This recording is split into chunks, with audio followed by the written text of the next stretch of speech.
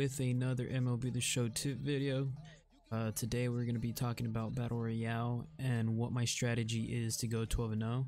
We will be going in depth of how I like to draft my teams, how I approach each game, and you know, maybe some hidden gems that are out there that definitely help that Battle Royale squad. Alright, but let's just get straight into it, man. Right now I am on my brother's account. He did have that free entry, so just to help him out a little bit. But we're getting started. We want to talk about the amount of picks you have at each level, right? So you got 3 diamond picks, 3 gold picks, 7 silver picks, 8 bronze picks, and 4 common picks. So the first thing is those 4 common picks, you want to try to get as many as those into starting pitching. All right, so you want to get rid of those common picks with your starting pitching, right? So never ever draft a diamond starting pitcher, gold starting pitcher, silver starting pitcher, maybe a bronze, but if possible try to get all those commons in starting pitching. All right, second thing, there are certain positions that provide better picks at certain levels. So for example, first baseman, there's a lot of power. All right, well, and first of all, whenever we're drafting, you always want to be drafting for power. Battle Royale is all about power. You want to have power in your lineup. Yes, speed helps. A guy like Tony Gwynn wouldn't be too bad, but you always want to try to have the most power as possible in your lineup. Battle Royale is a 3-inning game, so you know you need those guys that can get you a run with one swing of the bat. Alright, but going back to what I was saying about the positions, so there's positions like first base where you can get a lot of power with just a silver pick or a bronze pick. So try to maybe save those diamond and gold picks for other positions like second base, catcher, for example here, Pudge. I mean, there is power at catcher, but it's a position that, you know, you'll end up having a bad pick at that position if you don't take a good pick at the beginning with it. All right, so you want to draft power in your lineup. You want to have at least 2 good righties and 2 good lefties in your pen, and by good I mean people that you know how to use. So they can be a silver, they can be a bronze, they can be a gold, they can be a diamond. It doesn't matter what they are, as long as you know how to use them, you know, knowing your pitch combinations and all that. All right, but let's, for example, right here, I don't really like Trevor Hoffman. He doesn't pitch hard enough for me. I don't feel like he's a shutdown pitcher for me, so I don't go with Trevor Hoffman. Here, we got Pudge and Tony Gwynn. Right field, I can get a good right fielder. Outfielders, I feel like they're very disposable, like, if that makes sense. Like, you can get a good outfielder with your bench picks. So, like, with your bench picks, you can fill in some of those gaps, and it's easier to fill in an outfielder than a catcher. Right, so we're gonna go with Pudge here, right? Okay, here we actually got our second pick, right? So here, Rich Gossage is a nice pitcher. He's a nice shutdown pitcher. Brett Boone, he's a second baseman with power. That's rare. You don't see a second baseman with too much power in this game. And then you got Adam Dunn, who's a monster, right? So here, this is kind of a little dilemma you can get into. It's just what you want to go with, you know. You can go with a good pitcher, you know, have already a really nice righty in your pen. Go with a position where you know you're not going to get that much power with any other picks. Or you can just go with the stud lefty hitter, right? I really like Adam Dunn. So I would normally go with Adam Dunn here. But the smart pick would probably be Brett Boone, just because you're going to get that nice power at second base. So it would be between Brett Boone and Rich Gossage at this point. So we go with Brett Boone here. So now we got a catcher with power and a second baseman with power, right? Here into the third pick, we get this Jose Peraza. I really don't like players like this. Low power. I mean, he has decent speed, but really low fielding as well. So not an ideal player. Sam Dyson, he's a solid player. He's a solid pitcher. I usually like pitchers who have cutters. Cutters and sinkers are the 2 main pitches that I'm looking for. But if they have one of them, it's okay. I like to use that cutter against righties to the outside part of the plate, because it looks like a fastball, so people will roll over on that cutter. So Sam Dyson is one of those pitchers who, like, he's only a silver pick, but I pitch really good with them. So that's somebody I would take right there. Okay. Here we got a bronze pick. So here you really don't want to waste any of your picks on positions that you're gonna need. So at the beginning of the video I said that you want to try to get rid of those common picks, right? You have 4 common picks. So here we can use one of these bronze picks for the starting pitching, right? So let's do that. Okay, here we got another bronze pick, right? So you want to get rid of picks to positions that you know aren't going to have much power regardless of what the pick is, right? So center field, for example. Center fielder, there's... Ah, shit. Wait, this whole time I've been fucking streaming? Alright, and we're back. Yeah, sorry about that, guys. I clicked the start streaming button instead of the start recording button.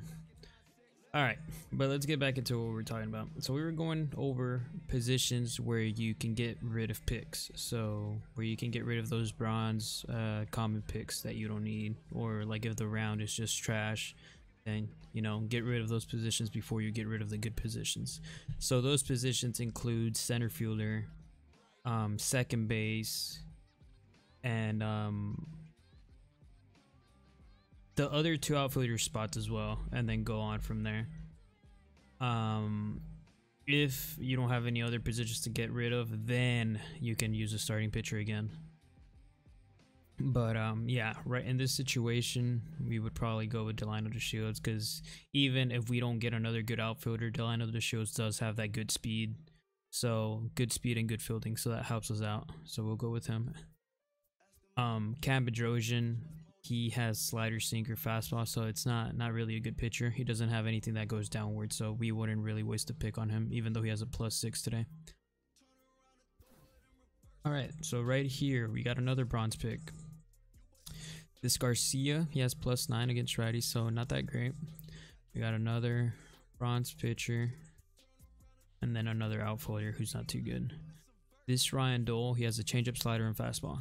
So this would be one of those, like, you get into extra innings type of guy.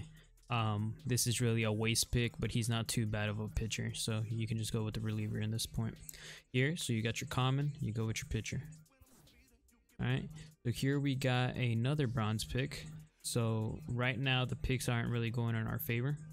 So like right here, you would never want to waste a pick on a first baseman like this, because you're just getting rid of like, you're wasting a pick on a really good position, and you're just like taking away your opportunity of getting a really good guy at that position, right?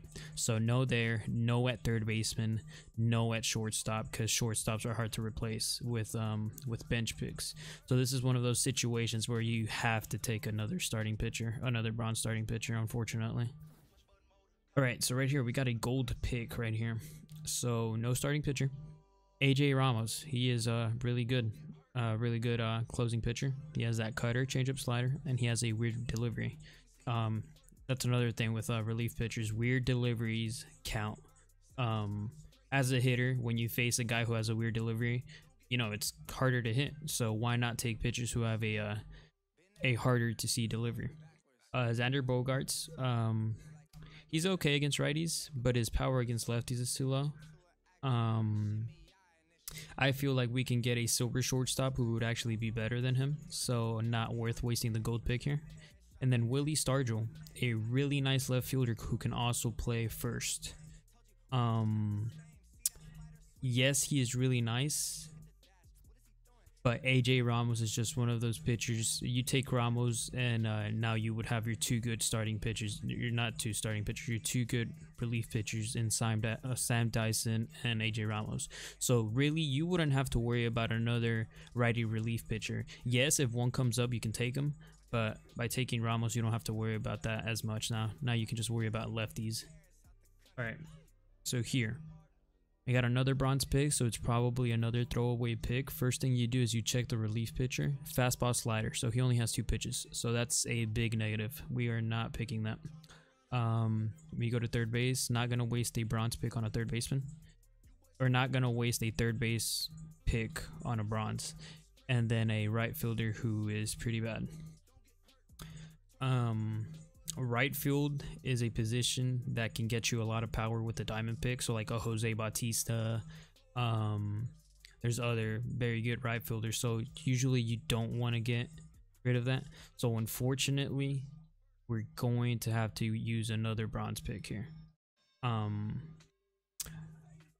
Remember, I did say you want to try to get rid of all those common picks, but then there's situations where you really can't, so you just got to go with that, right? Here we get the bronze pick, now you get rid of the bronze pick. So here is the situation where we have 2 common picks left, so we're gonna have to get rid of those at some other positions, right? Which kind of sucks. But sometimes, you know, drafts are all about luck, and yeah. All right, so here we got a Josh Bell. This Josh Bell is actually not too bad. He's a switch hitting first baseman. He has over 60 power against both sides. He has good contact against righties. He's a very balanced player. He does have terrible fielding. But yeah, we have this Nolan Arenado who's good at fielding, not great at hitting, and then this Alemis Diaz who's not too. He has a downgrade today, so that's a no. So right now it would be between Kelvin Herrera and Josh Bell. Here I would go with Kelvin Herrera just because I know I can get a better first baseman. Like, he's good, but I know I can get a better one. Kelvin Herrera is a solid relief pitcher. So now we for sure have all our righties. Now we don't have to take any more righties. We're good. So Troy Percival out of the window. We don't need him. Jackie Robinson, he has okay stats, but just not enough power in my opinion. Then you got this Justin Upton. He's one of those inverse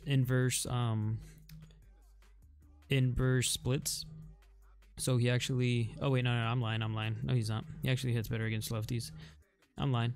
But you can't pass up on a Francisco Lindor, man. You just can't pass up on a switch hitting shortstop who has more than 60 power and good fielding. You just can't. You don't get that type of potential at shortstop. So you go with the diamond shortstop there.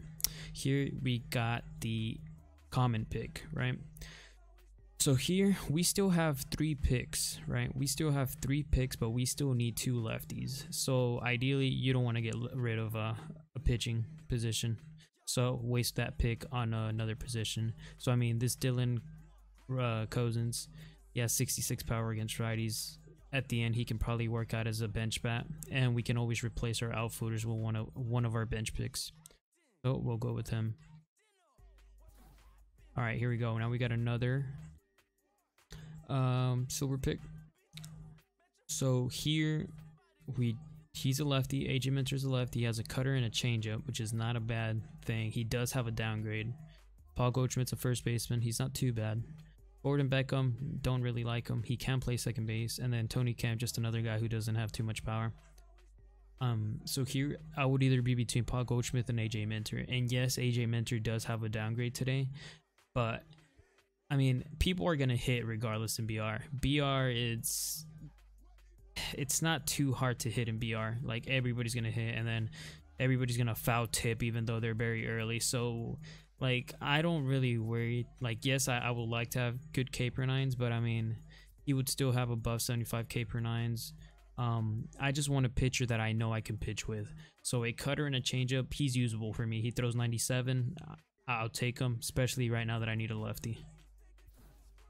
All right, now here we get Chris Davis, who's actually one of the few comments who might be like usable.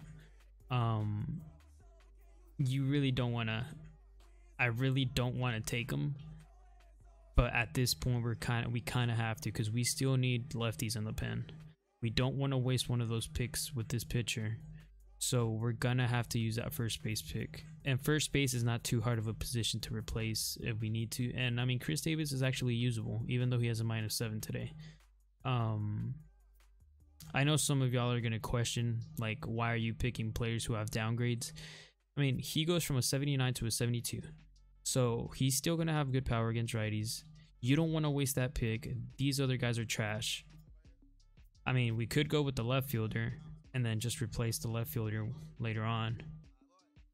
So let's actually do that. Let's go with the right fielder. So here, this is one example right here. Rudy Teles. He is going to have 90 contact against righties and 89 power against righties. And he actually has 52 contact against lefties and 58 power against lefties. So not too bad. And he's only a bronze. He's only a bronze, and you're getting that type of power at bronze. This is why you save these picks, these first baseman picks, because you can get players like this. All right, here we go. So we actually didn't get any good picks here for what we need, but you go with Blake Trinan. I mean, I pitch really well with Blake Trinan, so you just go with the guy you know how to use. All right, here we got another gold pick. We didn't get the lefty we need. Matt Bush is not a bad pick, but these two guys right here, man, both of them crush. Here, Suarez is a for sure pick, so we go with Suarez. And here we go. So we got the silver pitcher, but we got unlucky and didn't get a lefty, so that's unfortunate. So, you know, sometimes just things just don't go your way, so then you just got to go with the best available option. So here I would just go with Steve Cishek. Has a weird delivery. I know he only has a slider, sinker, fastball, so pretty much fast at one, two fast and one slow. But I mean, he has a weird delivery, so you go with Steve Cishek. All right, now here you're just trying to fill in gaps. This is where I was talking about what's easier to fill in. So we need two outfielders. Chris Davis is, look at that power. Oh, that's a dream right there. You go with him. You see Chris Davis, you pick Chris Davis. All right, so that gets rid of one of our gaps. So right now we had a gap on left and right field, so that takes away one of them, right? So now we still need one more good outfielder and maybe a first baseman who's more. I mean, Rudy Tillis isn't bad. Rudy Tillis is a good hitter against righties, but we could use another first baseman that, you know, is more balanced, and we could use Tillis as a bench bat. So here we got Fernando Tatis, and then Randall Grichuk, another guy who has nice power against both sides. That fills in our second spot in the outfield. All right, now we don't really have that many gaps in our lineup. Everything looks pretty balanced. Maybe we can get another center fielder just to replace the Shields. But yeah, then after that, you just start looking for bench bats. You start looking for speed. But since we already have speed in Delano the Shields, let's just try to get a replacement for him that has better hitting. So here we could go AJ Pollock, Jesse Winkler, or Wilmer Flores. So Wilmer Flores can play third. Suarez can't play anything in the outfield. He can play second. Brett Boone can't play anything out there. And then first, I don't think Rudy Tillis can play anything out there, so we would have to go with one of these outfielders. So at this point, you start looking at how many lefty bats you have, how many righty bats you have.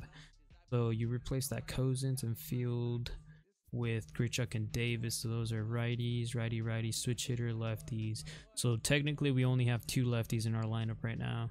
So we would probably go with this. Oh, actually, no. Look at that fielding. Look at that fielding and speed. You don't want a guy like that in center field.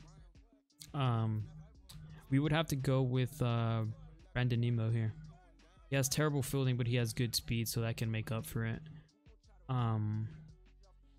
Or we can just go with Pollock, who has speed. Yeah, at this point, you don't want to take common fielding out there, especially not in center field. So even though you have more lefties and righties, you still have to go with AJ Pollock here. All right, now you get these bronze picks. Here, you're just trying to look for good power. Good power or solid player, solid gems. This Brian Goodwin, really balanced hitter. He could honestly start in center field for us if we wanted to. He has decent speed, decent fielding. Just a really nice balanced player. We'll go with him. And here you're just looking again to fill in something. Sometimes you don't get anything, but it seems like Ryan Hilley's going to be our best option here. Yeah, he just has the most power out of all of them. All right, but let's look at how this team ended up. Right field, Pollock. Ooh, Brian Goodwin's actually a lefty, so we do need a lefty, so we put him in there for Pollock. Couldn't get rid of Rudy Tillis. All right, but here's where a lineup comes into play. So most of the time, bro, I like to lead off a lefty hitter who crushes against righties, because it's a 50-50 that your opponent is going to have a lefty or a righty on the mound. So he doesn't get to decide to, you know, put a lefty in against Rudy Tellez. So you have that 50-50 chance that you're gonna face a righty with your 89 power and your 90 contact. Okay. And then we're gonna go with Pudge, who's our best hitter pretty much. And then we can probably go with Lindor here. Maybe Chris Davis actually. Then Lindor. Then Brett Boone, then Grichuk, Goodwin. Ooh, Suarez is actually 2 down. Put him here just because he has more power than Brett Boone. Ooh, Grichuk down here.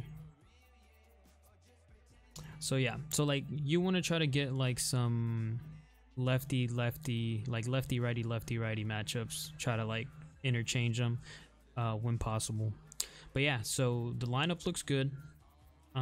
This is definitely a lineup that you can do work with. I mean, you got power at all. I mean, look at that. You got plus 60 power almost at every position here, and that's what you need, man. Like plus 60 power, plus 70 power. You know, that's gonna win you games right there if you're making solid contact. Let's go look at our bench. We have the speed. If we ever need to put in, just plug him in, steal some bases. We got Delina, and then we got a guy who can hit righties. And we got a guy who can hit lefties, and that's what you need. And then you just got an extra bat who can hit good against both sides. Then you go to the pen. The pen, unfortunately we were not able to get the lefties we wanted, but we do have that one lefty we can use. And then another thing is we do have Blake Trinan with the cutter and Sam Dyson with the cutter. Whenever you can't get lefties, the cutter from a righty is a really good pitch to the lefties, but you want to make sure you get it far inside so it jams the opposition. All right, but yeah, we got 2, 3, 4 really good righties and then a solid lefty. So overall, not too bad of a pen, but not a great pen. All right, now this video is already pretty long, so we will talk about gameplay a little bit in the next video. I will go over patience and all that stuff. This video went a little bit too long, longer than what I intended it to be, but was just trying to get all the details of why I pick how I pick. But yeah, guys, hopefully this helps y'all out. What I want y'all to like get the concept of is not wasting picks on good positions.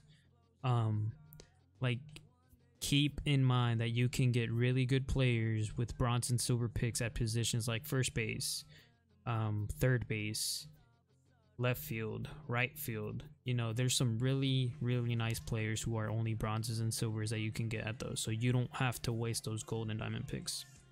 That being said, guys, hope this video helps y'all out. Hopefully y'all start getting some more 12-0s. If you guys have any questions, just whisper me, DM me, and stay tuned for the next video because there will be another video going out with this video. Yeah, guys, thanks for watching, and I'll catch y'all later. Peace.